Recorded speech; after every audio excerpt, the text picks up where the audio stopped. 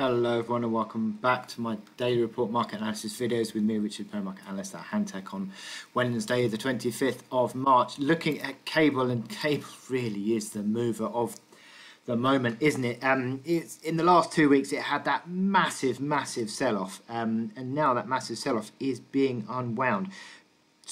Decent positive candle actually on Friday, bit of a choppy move on Monday, and then significantly higher Tuesday, and again this morning significantly higher, 180 pips up on the day. Look at these momentum indicators starting to turn around. RSI 37, that is a bull buy signal, having been ridiculously oversold at 16, back at 37, that is a positive signal, and that is effectively the most basic of bull crosses on the RSI.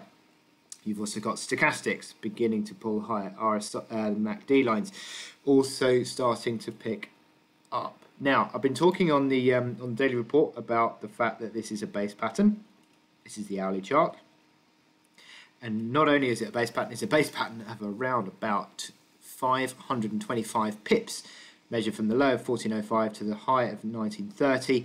Well, we've broken out above that today. And look at the strength of the hourly momentum as well. Consistently above 40, it's now pushing on above 70, so really is buying strongly. It's done that throughout the course of the last 36 hours of trading, really, there or thereabouts, and it doesn't look as though it necessarily has to stop here. Little bit of overhead supply around the 1955 area, basically where we're trading now, but above that you're looking, I mean, I suppose 20 round big figure could be an issue, but 21.95 is effectively the next real area of resistance above here, and given the pace and the ferocity of the decline, given also that there's little real overhead supply, that, well, there could be an opportunity here for a considerable rebound. So the market is really getting ahead, really going on and pushing through with this recovery now, and buying into weakness certainly seems the way to play sterling dollar at the moment.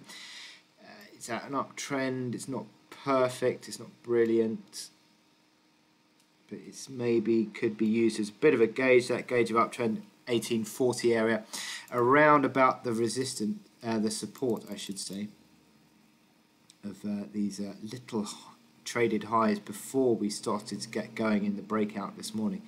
So the market is looking positive on cable, and I think buying into weakness in this market recovery looks to be a viable strategy for now. So with that in mind, I wish you good luck in your trading today. Click here to subscribe to our analysis videos and go to our website to sign up for our webinars.